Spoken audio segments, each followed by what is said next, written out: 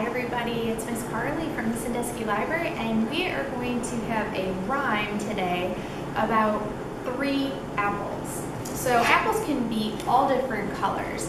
They can also be all different varieties. And on my board today I have one that's this color. What color is this? Red, and this one is yellow, and this one is green. So ready? Here we go. Way up high in the apple tree, 3 little apples smiled at me. I shook that tree as hard as I could. Down came the red apple. Was it good? So how many apples now? 2. 2 little apples, way up high in the apple tree. 2 little apples smiled at me. I shook that tree as hard as I could. Down came the yellow apple.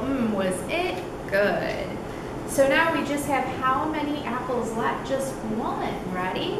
Way up high in the apple tree, 1 little apple smiled at me. I shook that tree as hard as I could. Down came a green apple. Was that good? So now, way up high in the apple tree, no little apple smiled at me. I shook that tree as hard as I could, and down came those apples. Were they good? So what is your favorite way to eat apples? Do you like them sliced? Or do you like applesauce or apple crisp? There are so many different apple recipes. What is your favorite way to eat apple? All right, we're gonna do one more rhyme. You ready? 10 red apples grow on a tree, 5 for you and 5 for me.